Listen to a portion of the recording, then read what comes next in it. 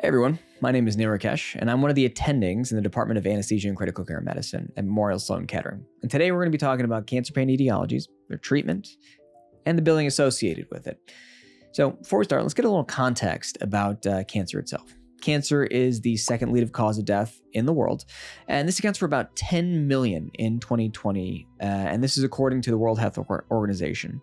Now, if you break that down a little bit more, you can see that the most common causes of cancer in men are going to be your prostate cancers, lung, colorectal, skin cancers, and even bladder cancers. In women, this tends to be breast cancer, and then you get your lung cancers, skin cancer, and GYN cancers, as well as colorectal cancers.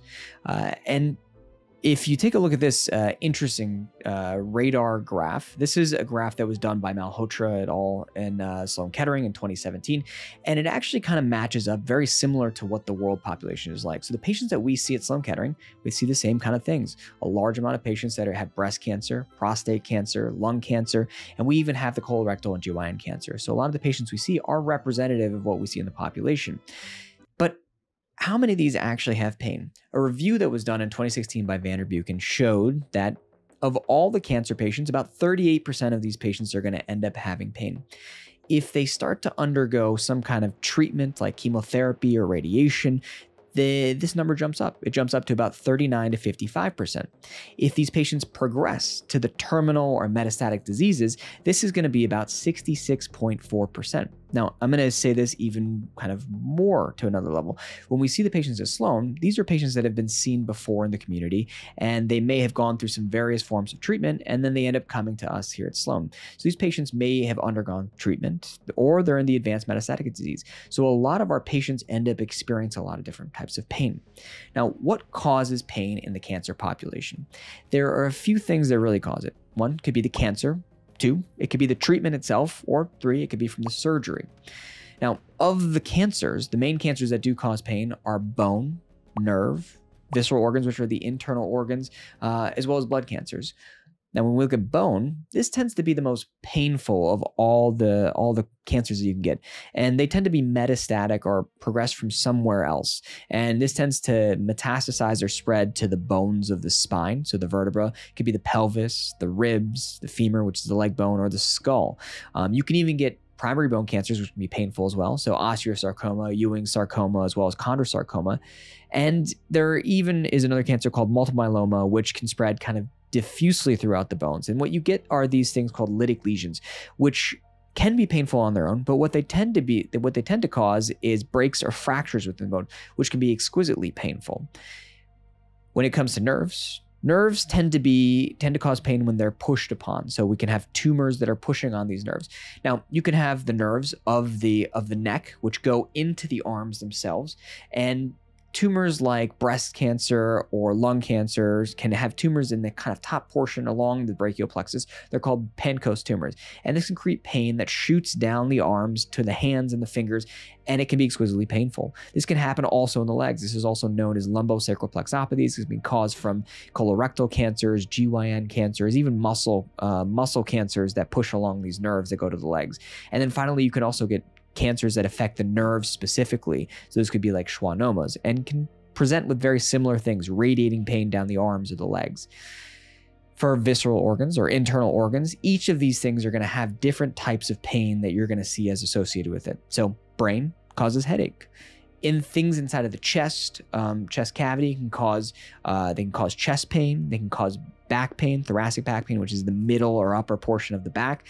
You can have cancers as a part of the abdomen, the stomach area, and this can create abdominal pain. It can even create low back pain. And then finally, of the pelvis. So these are things like uterine cancers or any kind of low rectal cancers. These can create abdominal pain as well as rectal pain. And like the lumbosacral plexopathy, this can cause radiating pain down the legs.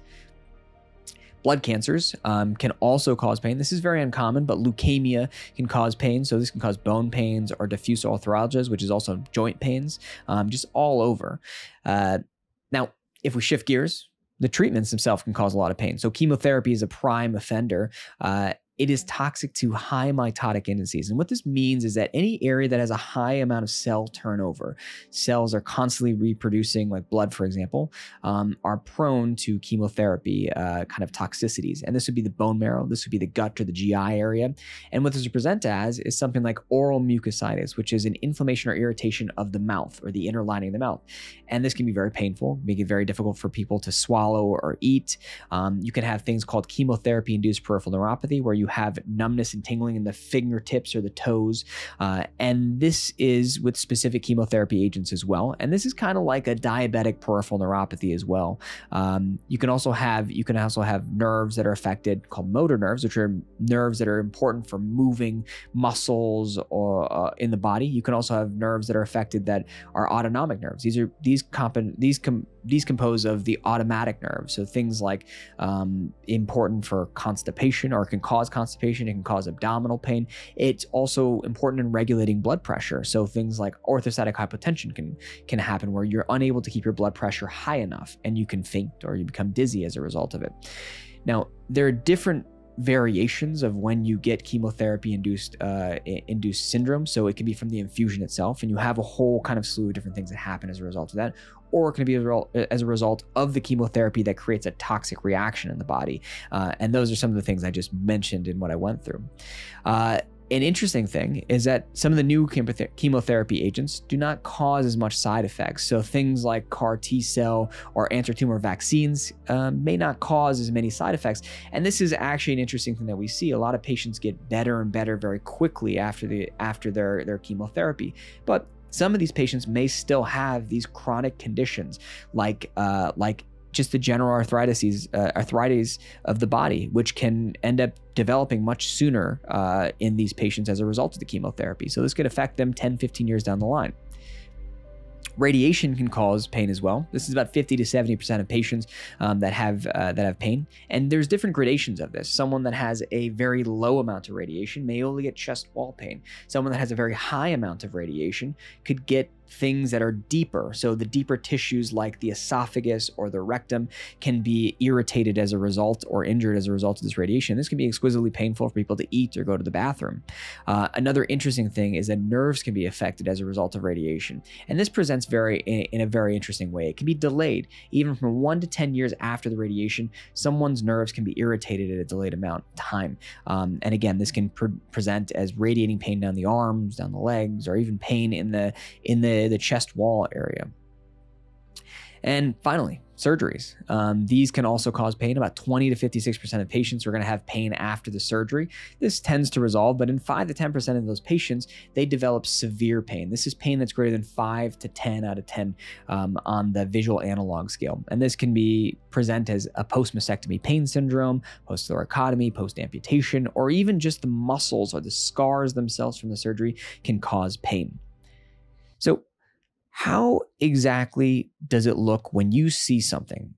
Now, if you're involved in the billing and the coding, you may just see these numbers just pop up on the screen, or whenever anyone kind of sends you something, this is what you see. You may see 64420, which is an intercostal nerve block. You may see 76942, which is an ultrasonic guidance for needle placement. But what does this really mean, and how did the patient really get there to these codes? Well, let me paint a picture.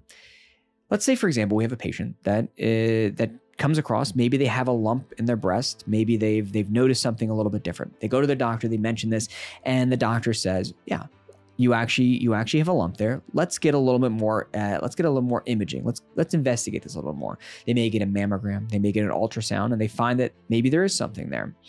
They may say, let's get a biopsy. Let's get a sample of this and see what it truly is. The sample comes back and it actually shows a form of cancer. And now the patient may undergo some form of chemotherapy or radiation, but a lot of these patients that have breast cancer in a specific area end up getting surgery. They end up getting mastectomies. They may even get mastectomies on both sides.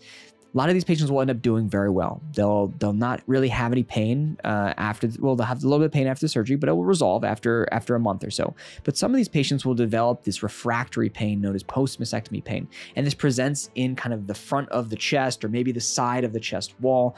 And this can be exquisitely painful.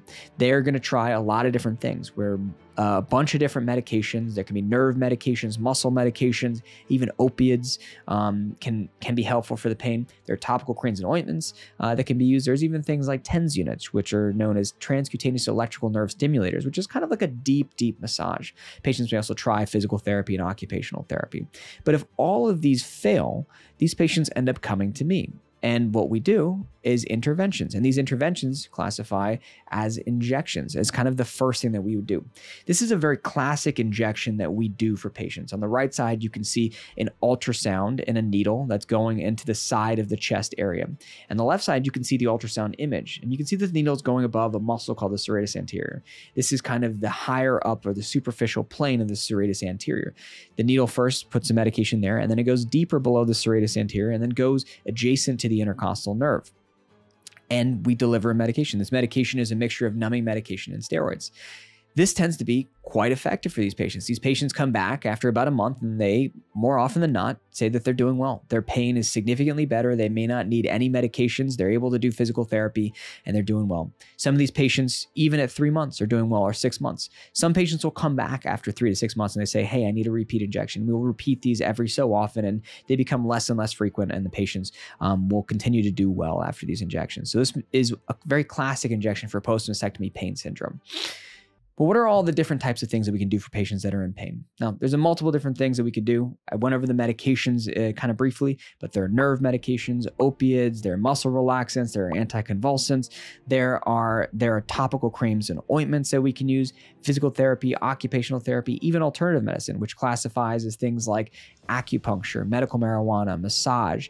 Some of the things that we do at Sloan Kettering are low intensity focused ultrasound, which is a kind of an ultrasound therapy that kind of deeply massages some of those nerves that are irritated by chemotherapy. And this is that chemotherapy induced peripheral neuropathy that I talked about in the fingers and the toes. And it tends to alleviate some of their pain and produce maybe more of a pleasant sensation for them. Ketamine infusions, which is typically used as a sedative, but when used at low dosages, can also help with chemotherapy-induced peripheral neuropathy. We talked about the injections as well. And these are the conservative things that we can do for a patient. If they're refractory to these very simple things, what we do are implantable things. We can do implantable pain pumps, spinal cord stimulators, peripheral nerve stimulators. And when it gets kind of really bad, and these treatments don't work for these patients, we work with our neurosurgical colleagues as well as our interventional radiation colleagues, and we will do kind of cutting of nerves, killing of nerves, even implanting cement into bones to try to stabilize them. So if someone has a fracture or a break in the spine, for example, you can put cement in them and it will stabilize it and alleviate the pain. There's even radiation that's used palliatively to help with pain, and that can be very effective as well. I'm not going to delve too much into the research, but here's just kind of a very surface level amount of what the research that exists and why we do what we do. Now, one of the kind of bread and butter things that we do is epidural steroid injections. Imagine if there's a tumor within the spine next to some of those nerves. It can create a radiating pain that goes down the legs or the arms. There are a few studies that have looked at this. Dr. Galati and myself and a few other people have done various studies throughout the years, and basically what it shows is that it's safe and effective to do epidural steroid injections adjacent to tumors that are pushing on nerves. And this can be quite effective at alleviating pain for significant periods of time for these patients. Ultrasound guided injections, as we just kind of talked about. One of my favorite things is the stellate ganglion block. So one of the things we talked about is a brachial plexopathy from a tumor that exists, like a lung tumor or a breast tumor, and it causes radiating pain down the arms. What we can do is we can inject some medication next to the nerves up here, the stellate ganglion, and that can alleviate that pain that patients feel. There's also low intensity focused ultrasound for chemotherapy induced peripheral neuropathy. That tends to be quite effective as well. And then we have things that are a little bit more higher grade, neurolyses of things like the celiac plexus or the lumbar sympathetic plexus. These are used for kind of significant pains in the internal organs. So the celiac plexus specifically is a home run, as I say, for patients that have pancreatic cancer. So this presents as pain in the stomach area or the abdomen, which is just really terrible, doesn't respond to medications. And what you can do is put a very potent form of alcohol along some of those nerves in the spine. known as the celiac plexus, and it will kill those nerves. And this will provide significant relief for years after getting this procedure. And so this is a pretty useful injection for these patients. And as I said, if we get through the whole slew of different conservative things that we have, the medications and the injections, and it's still not cutting it, this is when we go to implantable things. And there's various studies looking at spinal cord stimulation, intrathecal pain pumps for various types of cancers that exist. Now, this is the World Health Organization pain ladder, or the WHO ladder. And I find this to be a very simple way of thinking about how we go through the medications. If someone has a very mild amount of pain, you start with the non-opiates like Tylenol or gabapentin, which is a nerve medication, or a muscle relaxant. If their pain is really, really bad, you start ramping them up on kind of these short-acting opiates for a little amount of pain. If the pain is really severe, then you start going toward these long-acting, consistent opiates that the patient needs to control their pain. Now, if we expound upon this, this is something that I created, the interventional cancer pain tier system. Now, the medications, the therapies, and the alternatives in the WHO ladder, that's consistently going on throughout the entire thing. But as this is happening, the different interventional options that I mentioned are going to be going on concurrently. So in tier 1, we have our injections that we can use to try to alleviate pain. Maybe this works for a few months. If it doesn't really resolve the pain for a long period of time, we might do temporary implants in tier 2, which would be something like a peripheral nerve stimulator. In tier 3, if patients are still experiencing a lot of pain, we might do ablative things, which means that we're going to kill nerves like that celiac plexus neurolysis. And then in tier 4, this is where we do our kind of very, very kind of end of the line things. And we do this with our neurosurgical colleagues and our interventional radiology colleagues, where we do kyphoplasties, which is putting cement in bones, or things like a cordotomy, which is where we cut nerves in the spine directly so patients do not feel pain at all in specific limbs or areas. And these are kind of very end of the line treatments that we do for patients. This is a nice little diagram that I actually created for the fellows that I helped train. And it kind of breaks it down into a very easy way to think about things. Now, this is oversimplified, but imagine if a patient has these different types of pains. These are the different types of injections and interventions that we can do for that patient to try to help with that patient's pain. Now, I took this as a reason to try to say, how do we break this down into what you may see? This is kind of the general CPT codes for the different types of interventions we do. If you look at the different types of muscle injections that we do, joint injections, sympathetic nerves or peripheral nerves, even the implantable devices, these are the various CPT codes that we're going to see that you come across when we are billing for these things. And hopefully this provides a little context for what you're seeing and why you're billing and applying for these authorizations based on what the diagnoses are or what the presentation is. So hopefully that was very helpful. I want to thank you for the opportunity to talk at this conference. And if you have any questions, feel free to reach out.